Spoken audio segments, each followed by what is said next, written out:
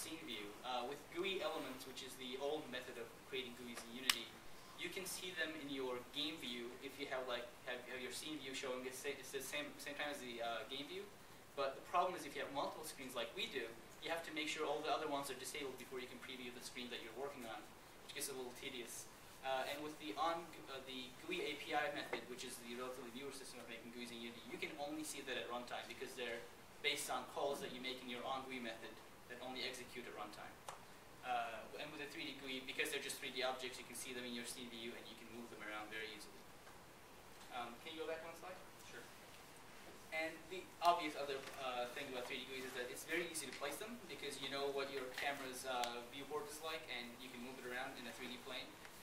And it's actually very easy to rotate them. So Alex was talking about a speedometer. If you want a needle to spin like this, it's very easy to make that happen with a 3D transformation. But it's actually not as easy with the two other systems. The GUI element, it's not impossible to do it. With the onGUI method, you can do it, but you have to deal with matrices and some helper functions, and it's a bit of a pain in the ass. But implementing this system did come with some drawbacks. We had to implement the whole GUI interaction functionality ourselves. So the GUI API, you just make a call like GUI.button, GUI.label, and it automatically handles all the button clicks for you. But in our case, we had to write our own button class, and we had to write our own scroll view class to make any of this work. But we had experience with that before, so it wasn't too much of a problem for us. The second problem is displaying pixel-perfect graphics on screen. So when you're just putting textures on top of the 3D plane, basically the 3D scale of the plane gets in the way of knowing how many pixels it's going to end up being on the screen. And you can do calculations, but if you're trying to position stuff and you're trying to do this in your mind, it doesn't work out. So if you have a texture by 200 by 32 and you want to appear exactly 200 by 32 pixels on the screen, how are you going to end up doing that? It's going to be a lot of tricky calculations. But obviously this can be easily solved with an editor script that you write that automates this process, which we actually have, and we're going to be making available on our site later on. And as I said, being a multi-platform title, we had to have some kind of resolution independence.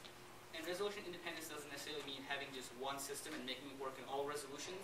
You do have to handle some special cases. So one obvious thing is aspect ratios. The most common aspect ratios that we run into today are 16 by 10, 16 by 9, 4 by 3. And what we do with our 3D GUI system is that depending on what aspect ratio is being used right now, we just move certain objects to a different position with our platform-specific scripts, and that happens on awake and it gets taken care of automatically. And the other thing you have to do is compensating for small screen sizes. So my iPod Touch has a resolution of 480 by 320. It's a very tiny screen. So to make your 3D UI work in such a small screen, you have to make some special adjustments, move certain things around, and squish certain elements and make certain elements bigger. And especially for buttons, you have to make your colliders a little bigger than the actual graphic itself, because we're touching the screen with our stubby fingers. We actually have to be able to hit that button. So you have to make some special case arrangements for that to work properly. So I'm going to cover quickly some issues with textures in a 2D game. So the most common question we get about 2D games in a 3D engine is, why does everything look like a blurry piece of shit? And that's pretty much, that's what will happen if you just throw a bunch of textures or planes in front of a camera and try to make a 2D game out of it. So there's a couple solutions to those. The first is, make sure your textures are imported properly for what you're trying to do.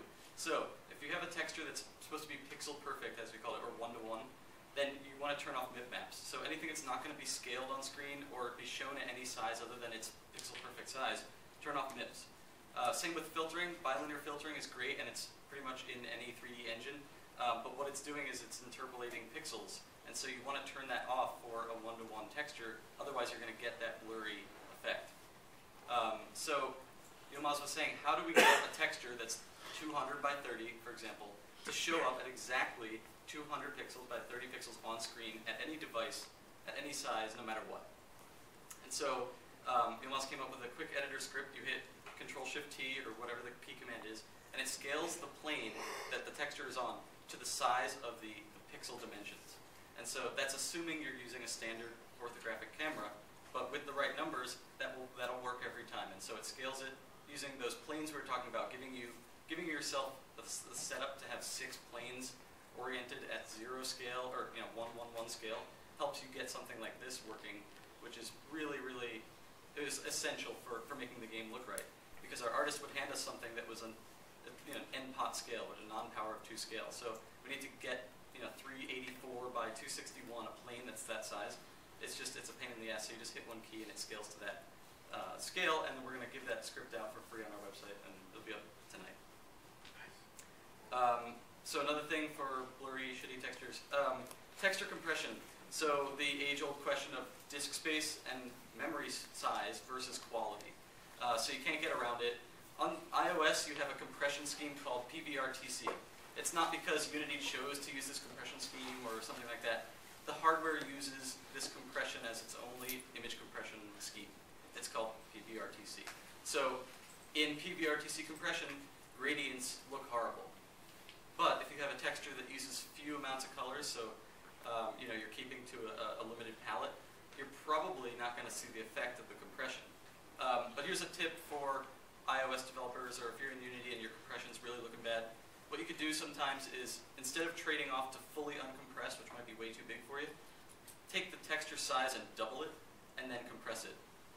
And sometimes that'll minimize the effects of the blockiness that you get from compression. And so you might be able to have a middle ground in quality right there. When it comes to PC and Mac, you get a compression scheme called DXT, so they don't use PBRTC. That's because modern graphics cards will take DXT compression. It doesn't look nearly as bad as PBRTC. In fact, we were able to take all of our textures in Smuggle Truck and compress them across the board in DXT compression, and you can't see the difference. Or you can't unless you're, zoomed into an unreasonably high level. Did you have a question? Were you going to address alphas? Yeah, so almost every texture in our game is using alpha. So this whole thing about gradients kind of applies to alphas too. So if you want a smooth edge to your sprite, then that's a gradient, but it's really just an alpha gradient. So the same thing is that you're going to get chunkiness, you're going to get blockiness when you try to do PBRTC compression. So the double sizing trick does help with alpha. And you can go uncompressed on things that you really have to weigh your decisions very, very carefully. So if you're developing an iPhone game and you want to keep under 20 megs for your over-the-air limit, you're going to say, okay, everything uncompressed is 50 megs. Now what can we start compressing to get under that limit? You want to take large backgrounds, things that exist far away. Like your main character, your truck sprite should look as good as it can because it's going to be on the screen in front of you at all times. But then something you're passing by, at high speed, like a tree or whatever, you can go ahead and compress those. So it's really just a balancing act of looking okay enough and keeping under your file size. What about anti-aliasing, especially for alphas? So, that's one of the reasons there's not a lot of 3D games on the older iPhone devices, is that you're at 480 by 320, that's your resolution, and 3D edges, there's no anti-aliasing built in. They recently added some software anti-aliasing, but I'll keep that out. Basically, a 3D model turned sideways, you're just going to see that stepping, and there's no way to get around it. But when you're using a 2D game, or when you're making a 2D game like using sprites, all of your alphas are the thing that you're seeing on the edge, so that you don't have any aliasing issues, and you get to paint in exactly how you want the edges to look. So, for the most part, 2D games look better on the iPhone than 3D for that reason. So, back to the question, really the biggest question we had for this whole project is, how do you handle iPhone, iPad, Mac, PC resolutions, textures, all in one project without unnecessary content in each build? So if you have an iPad texture, 1024 by 768, and you do an iPhone build, you don't want that huge texture taking up part of your 20 megs. So how do we deal with it? Well, we had to build something for that, and I'm going to call it the Texture Auto Awesomizer. So that's a code name for it. So what this does is it maintains 4 separate builds for us. It maintains our iPhone, our iPad, our web player, and our standalone build. And that handles all the multiple aspect ratios that could be there. And you have some textures that might be, this has to be a texture only for iPhone. Or this texture for iPhone should be the iPad version, but scaled in half. There's lots of different ways you can work with all these different assets and not have 4 copies of every single texture. And so I'm going to show exactly how we do that and how that works and why we feel like this is a pretty good solution and what we went with. So the first part of this Auto Awesomizer is making this XML. which defines all of the textures in the game and what their compression and how it's scaled down and what the MIP settings are per texture. So you can see here, for example, we have our iPhone section. We have a texture called activate.png, and it's set to a max size of 128. So built into Unity, they have this feature which is awesome, where you could say, hey, I want this texture which exists at 2000 by 2000. I want to say its max size should be 128 for this build. So when you build it out, it actually internally compresses that to 128, makes a new asset, puts it into the pipeline. You don't have to deal with an iPhone version of it, and an iPad version, and a PC version. You just have one and some settings for that texture. So that's how that works. The second part is our platform specifics class, which you actually attach to an object and say, I would like a custom position or a scale or a custom texture or a custom font or custom text on that font for that object. So I'm going to show exactly how that works. I'm going to show a demo of that in the main menu. So, stop that. Okay, so the simplest way I could show it is in the main menu. So let's go back over here. So here's our starting screen, splash screen. And on the iPhone, there's no level editor. So this button right here just needs to go away when you're building an iPhone build. So how do you do that? We have our platform specifics class right here. I'm going to zoom in. So in this case, all we have to do is say, okay, I'd like a restrict platform, and I'd like it to just be standalone only. Done.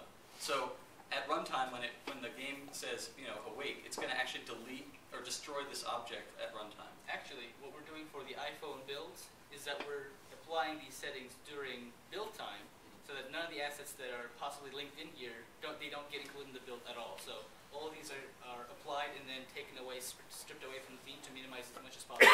But in standalone, where you can have different aspect ratios and there are a lot of other variables to play with, these are left in the scene so that they can do their job at runtime. There you go. That's a better explanation of how that works. So yeah, this is pretty simple. We're just destroying this little button right here. Now, the select level button and the credits button, now they're going to be too high, right? Because now you've deleted a button and you had a nice layout and it looked good and it was positioned where you want it. But now you've removed a button. And your screen size is going to be tiny on the iPhone. So let's zoom up those button sizes and move them to the right spot. So that's also in this platform specifics class. So for the button I've selected, which is select level, what we're going to do is on iPhone and iPhone Retina, we're going to scale these to the aspect ratio that is 3 by 2. And we're going to move them down and slightly over.